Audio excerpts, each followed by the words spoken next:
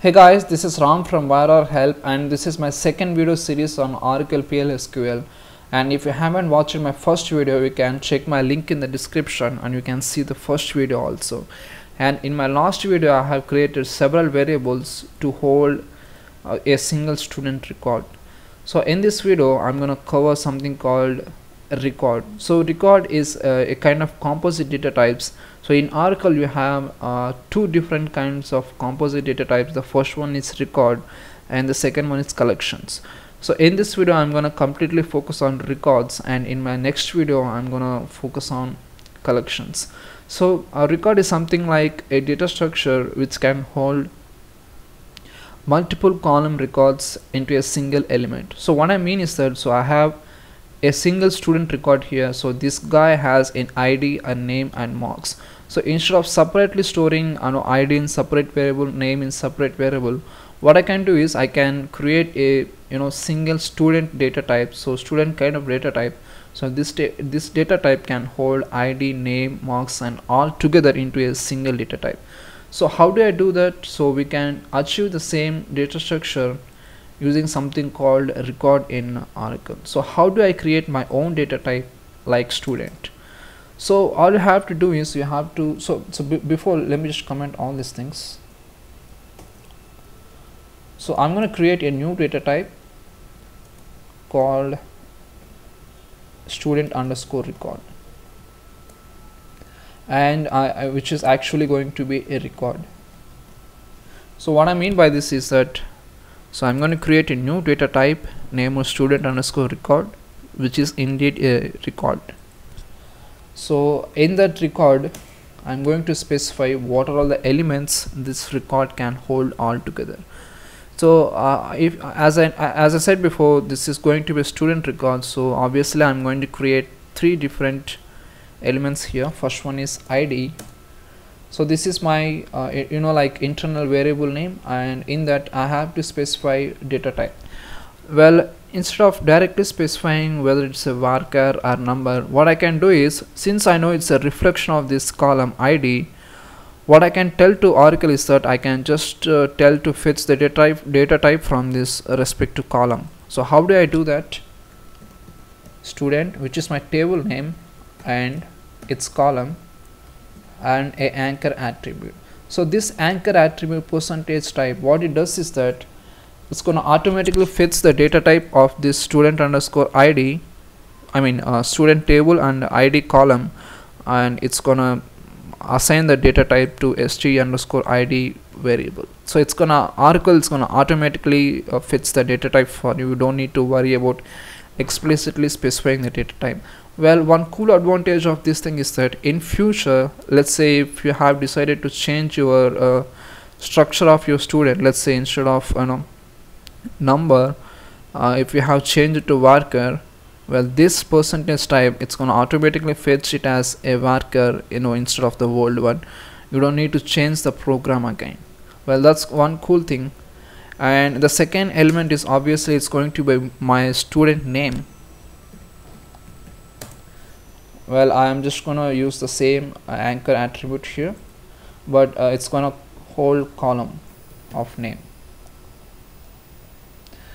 And the third one, I'm going to create marks, and the same thing, I'm going to create an anchor attribute.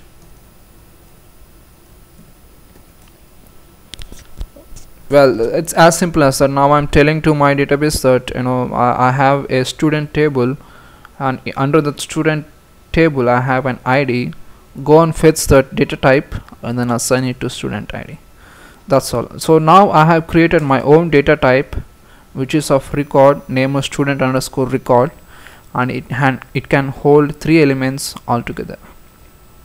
So as I said before, this is just a data type, it's not actually the variable.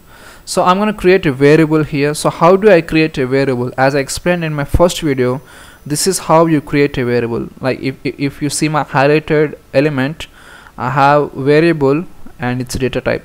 So just like that, I'm going to create another variable here, so which is of, let's say, student, Ram underscore student. And data type, no, usually we will specify something like this, number or varchar, but now we're going to use our own data type. Alright, don't confuse with this one and this one.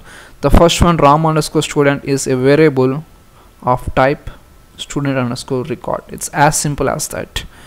Okay, now I have my record which can hold 3 elements. How do I access these 3 elements? It's very simple. I'm gonna go to my begin section now, and if you have watched my first video, I have told you that all the variables declarations should go in declare section and your actual body should come in begin. Alright, now I'm gonna access my ID element. So how do I access my ID element? It's very simple. Record name dot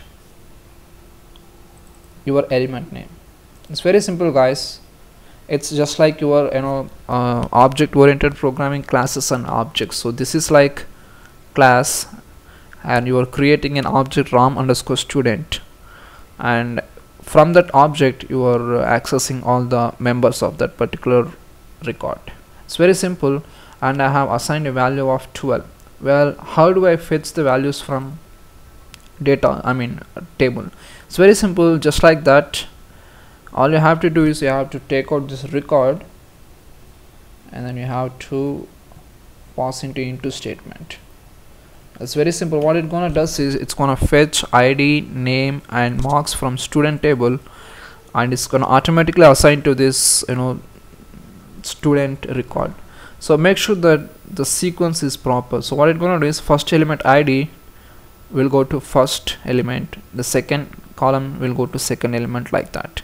And if you want, you can explicitly also specify. You can specify like this, student dot st underscore id comma another variable and so on. But this is a short way of directly assigning values to a record.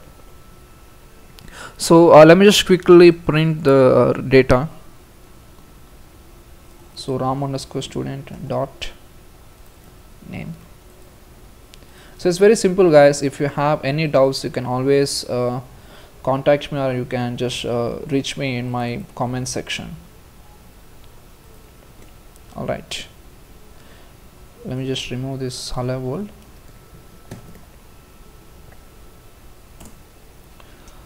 Alright, now as you can see here, there's a where statement id is equals to, I'm gonna assign this value.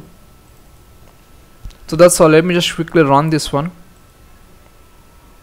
Alright, now I have fetched student name and marks from the table student. It's very simple, guys. All we have done is we have created a record and a new data type which can hold multiple records into a single.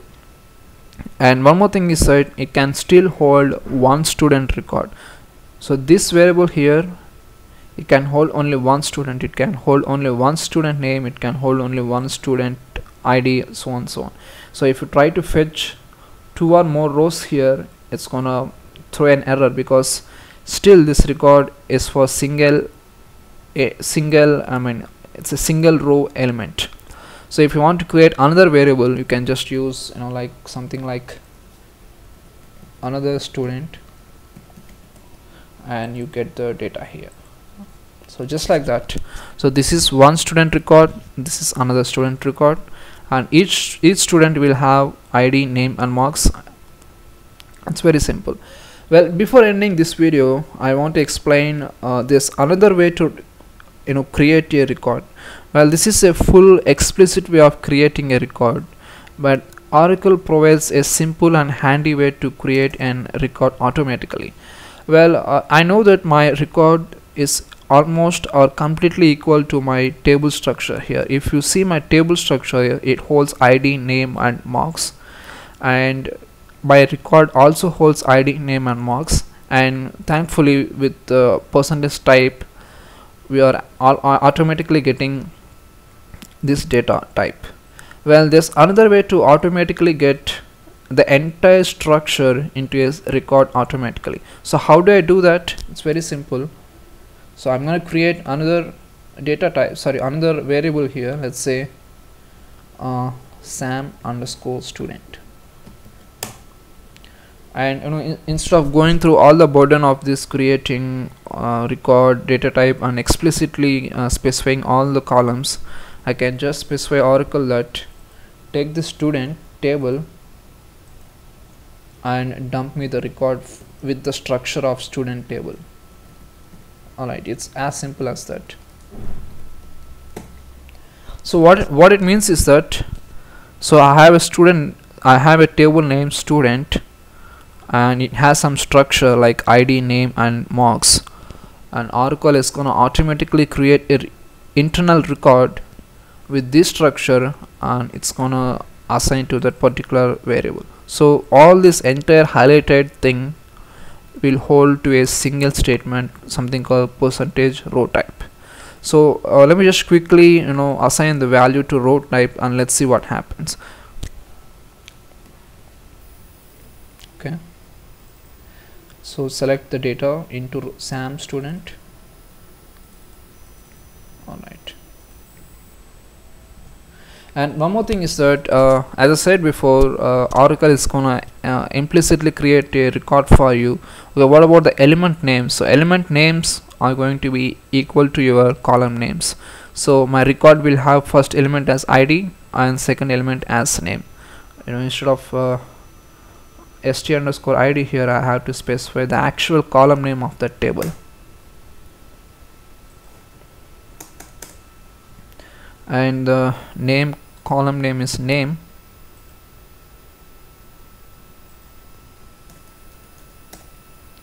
and for marks it goes as marks. Alright, so it's very simple, guys. This is actually explicit way of creating a record, and this is implicit way of creating a record. Automatically Oracle will create a record for you based on the table structure.